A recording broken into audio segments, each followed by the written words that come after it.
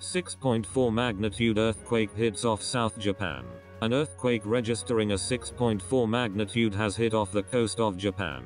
According to emerging reports, the earthquake reportedly occurred 72 miles from southeast of Kagoshima at around 9:45 p.m. local time, one of the world's most seismically active areas. 20% of the world's earthquakes of 6 or more occur in Japan.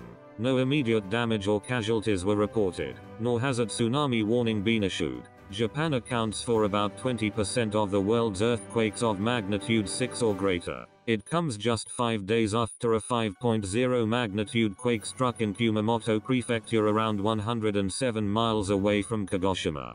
Kagoshima is a seaside city on Japan's Kyushu Island and is the capital of Kagoshima Prefecture. The city best known for Sakurajima, an active volcano that faces Kinko Bay. The island is also famous for being home to Shinmodake volcano, which featured in James Bond film, You Only Live Twice, starring Sean Connery.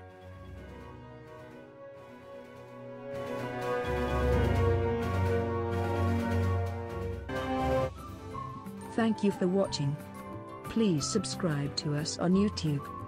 If you like, donate to us, visit home on the page PayPal.